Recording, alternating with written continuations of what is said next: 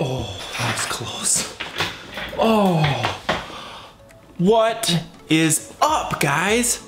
Welcome back to another pottery video. I'm Jonthepotter. Thanks so much for joining me in my studio. Today, I have a special video for you today. We're talking about a glaze hack. Or it's not a glaze hack. It's ridiculous. It's not a glaze hack. It's a kiln loading hack.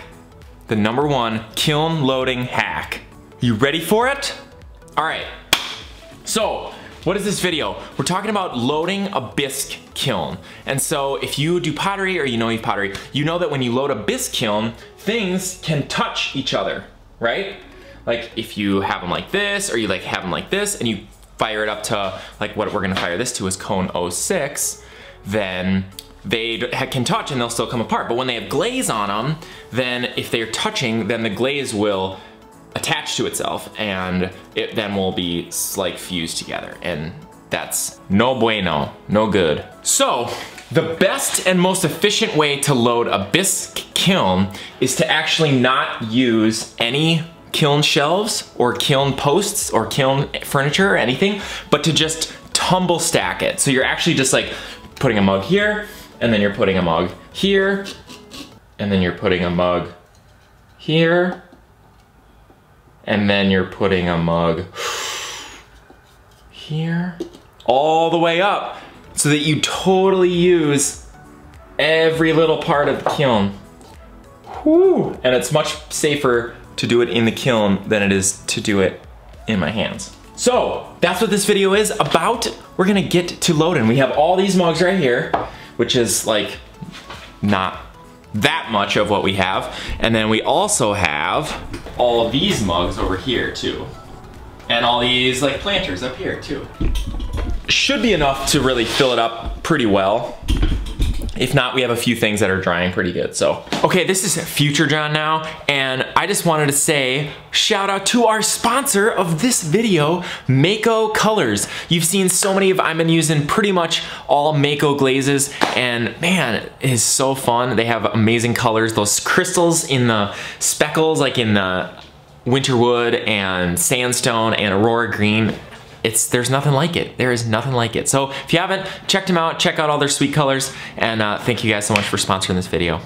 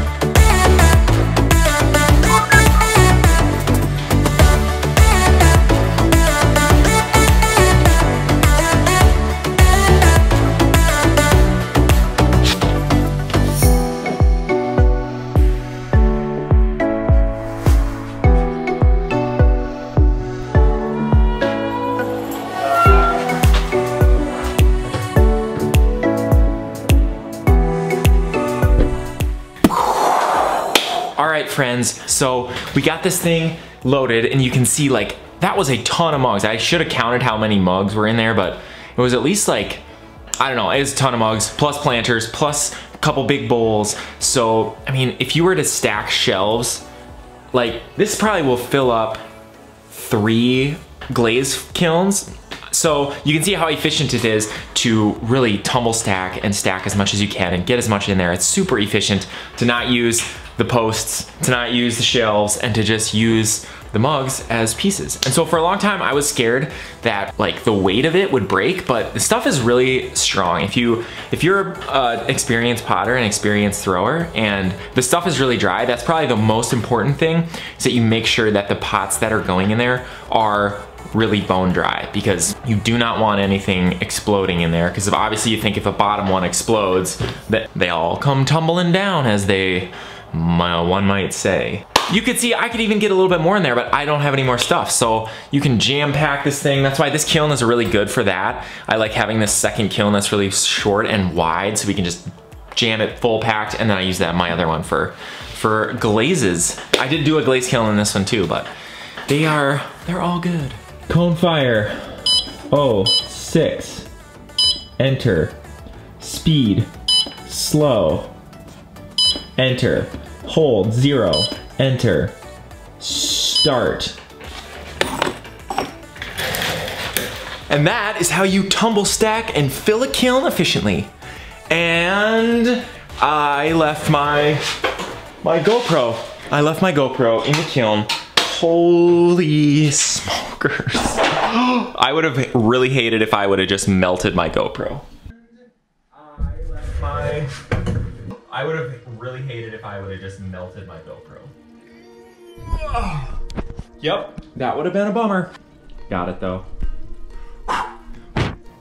Sorry, little buddy. I almost melted you.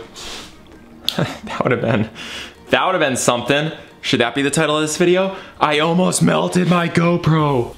All right. Thank you guys so much for watching. I love all you subscribers, all you patrons. Shout out to everyone on the Patreon page that supports us over there. You guys keep the channel moving forward. Want to say shout out to the sponsor of this video, Mako Colors. So thanks so much, shout out to Mako for sponsoring this video, for helping me in making these videos possible. So thanks so much, shout out to Mako. All right, if you haven't already, subscribe, like, comment, share, all the things, Patreon, Instagram. In the meantime, keep on potting and go on an adventure. See you in the next one.